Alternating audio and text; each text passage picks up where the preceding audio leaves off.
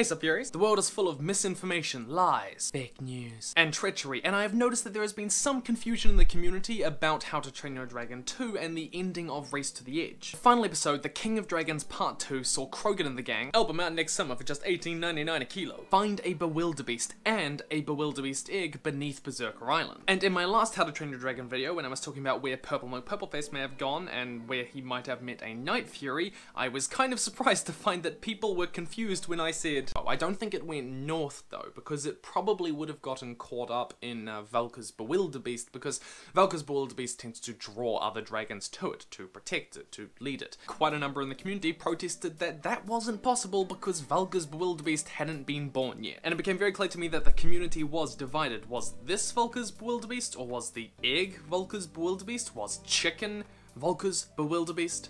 Think about it. Have you ever seen Valka's Bewilderbeast and chicken in the same room at the same time?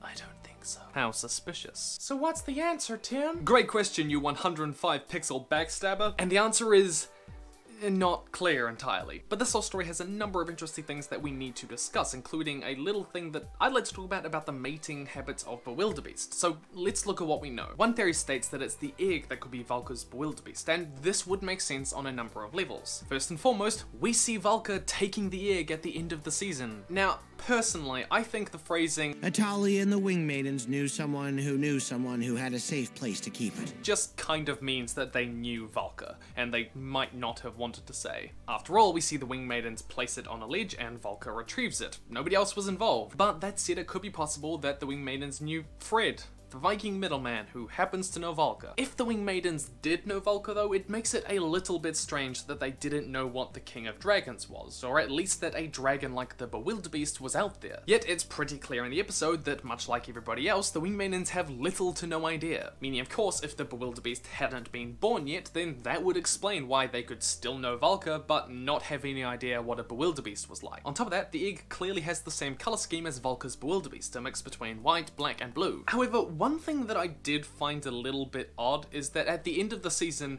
the Wing Maidens never actually met with Valka. They just placed it on a ledge and expected her to pick it up. They never gave it to her personally, and why wouldn't they? Why wouldn't they if they knew her personally? One explanation for this somewhat weird interaction is that they knew of her rather than knew her. That would also explain why they used the phrasing they knew someone who knew someone, because they didn't really know her individually, personally. To them, Valka might have just been this mystical dragon lady who goes out and rescues dragons, much like they do, but they hadn't ever actually interacted with her personally. They just knew that she passed over this particular ledge every so often. This too would explain why they hadn't seen the Bewilderbeast, and it is notable that in the second movie, Valka does seem to try and keep this mystical dragon lady look about her. She only really reveals who she is when she gets Hick to the mountain, and she only took him there once she realized it was her son. She's trying to keep it secret. Though on a side note, the Wing Maidens just leave the egg there for hours,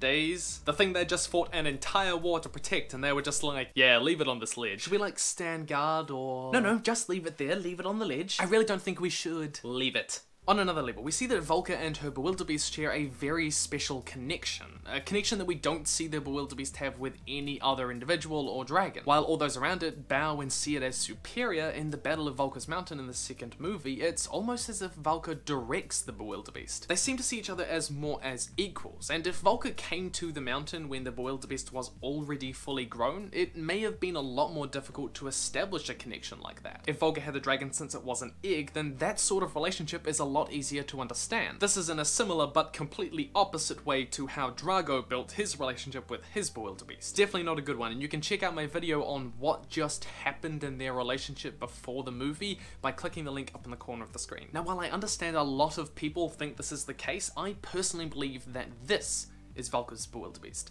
The Bewilderbeast that they found beneath Beserker Island. Hear me out, because I'm gonna jump to the weirdest, but I think most persuasive piece of evidence that there is for this. Valka's outfit. I know, a tiny little detail, easy to miss, but it actually means a lot when you think about it. Have a look at Valka's armor. She modeled it on guess which dragon? The Bewilderbeast. The antennae at the top of her helmet are clearly mimicking the antennae in the crown of the Bewilderbeast. Bewilderbeast. It's a sign of her reverence for it, just as we see that she sort of takes on how dragons move in the second movie because she's been living with them for so long. She's also taking on parts of how they look in her armor. If she hadn't met the Bewilderbeast yet, then she wouldn't have had armor that looked like this. If you weren't so stupid, you wouldn't look like that. They ask you how you are, and you just have to say that you're fine when you're not really fine. But okay, and secondly, age. In Race to the Edge, especially the final season, Hiccup and the gang, album out in 2018 for just $19.99 at your nearest, pack and save. They don't know what pack and save is, Tim. They're around 18 to 19 years old, and in the second movie, Hiccup is 20. If the egg was Valka's Bewilderbeast, that would give it 1, maybe 2 years at most to go from egg to this size. Discovering their secrets. And that to me, I don't know about you, but that's just too little time for me to believe that that is possible. A number of you rightly pointed out that a while ago I made a theory about how certain foods allow large dragons to grow extremely quickly, and the Bewilderbeast may be one such dragon, but even with that theory, 1 to 2 years, that's still too quick for me. So no, it makes far more sense to me personally that the Bewilderbeast they found under Beserker Island is the one from Valka's mountain. And why is that, Tim? Great question, Melkor fanboy. Well, the first and most obvious reason is that they look identical. They are exactly the same. Let's compare the two. They both have these same color eyes, they both have bumps on the top of their tusks, they have exactly the same spikes framing their eyes, they both have 3 spikes between their eyes, 2 longer and 1 shorter, and the list goes on and on and on. Either they're twins, or at least related, which actually, to be perfectly honest, I think is kind of possible given I'm not sure how big the mating pool of Bewilderbeasts is, or, more likely, they are the same dragon. And this would also fit most of what we hear in the second film, like when Hiccup asks, This is where you've been for 20 years?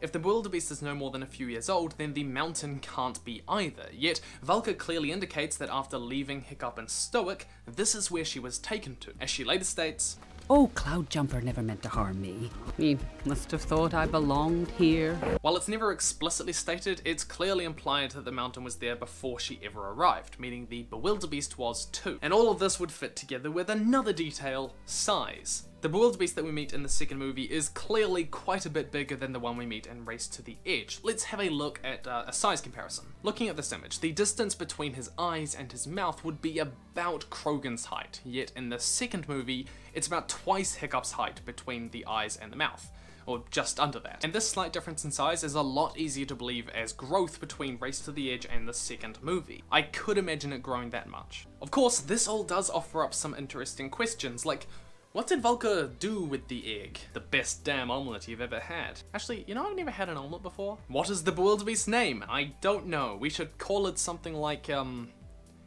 Jerry. When I was watching all of these clips and reading up on everything I needed to make for this video, I started thinking about something really interesting: Bewilderbeast mating habits. While I'm not sure that we can deduce much from these clips alone, it's my personal opinion that Bewilderbeasts mate asexually, that they can be both the male and female parts of the canoodling extravaganza.